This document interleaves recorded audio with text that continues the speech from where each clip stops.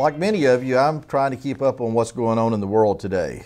If you've read a newspaper, magazine, if you've looked at the local news or the national news, I'm sure that, like everyone else, you're talking about the presidential campaign.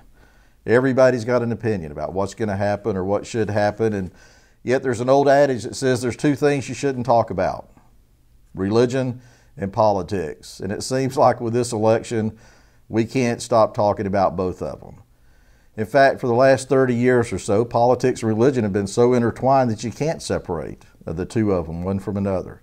If you're going to have a conversation about one, especially in the presidential election, it seems like the other follows. There's a little bit of a twist with this campaign, though, that's quite interesting. Typically, when religion is discussed, the Republican Party is discussed or identified as the religious party, the, quote, Christian party, the evangelical party. And Democrats are pushed aside as the party of the non-Christians or the non-believer.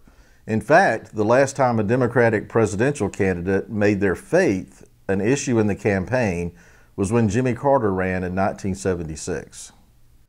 But yet today, that whole story's flipped.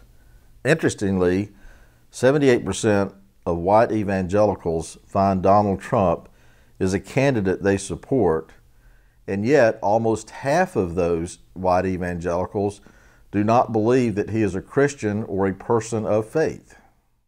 On the other side, Hillary Clinton is supported by 66% of the non-religious people, atheists, those who don't attend church, those who question whether or not there is a God.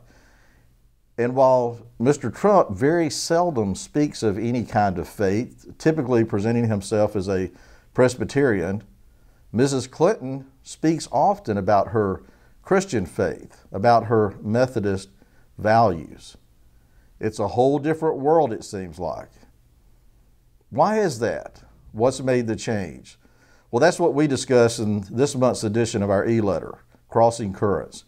If you're a subscriber, you can read and get our thoughts on it. Love to hear yours. If you're not a subscriber, go to the website, crosswindsfoundation.org, click on the subscribe button, and we'll send you a copy as well.